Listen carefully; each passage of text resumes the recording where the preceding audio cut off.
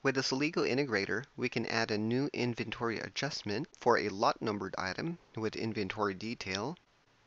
This item has a lot number and the quantity in the inventory detail. We're also going to be specifying the unit cost. One of the required fields is the adjustment account, so we're going to add that too. And in the line item, we also need the location and the adjust quantity by. In our spreadsheet, we have the adjustment account, the unit cost, the item, and we have the location, the lot number, and the quantity.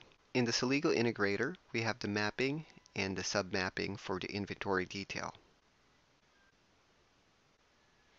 For the main mapping, we have the regular fields, the adjustment account. We're doing the adjust quantity by for the line item. This part here is for the submapping, so this is going to be generated automatically when you create the submapping.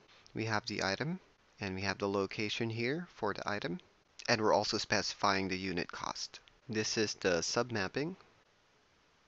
We have the inventory detail quantity and the lot number. So we can select our file and run this. And we can see here that the adjustment was imported successfully. In NetSuite, let's look for it. And this is the new one we just did. And we can see here the lot numbered item with the unit cost and inventory detail, the lot number and the quantity.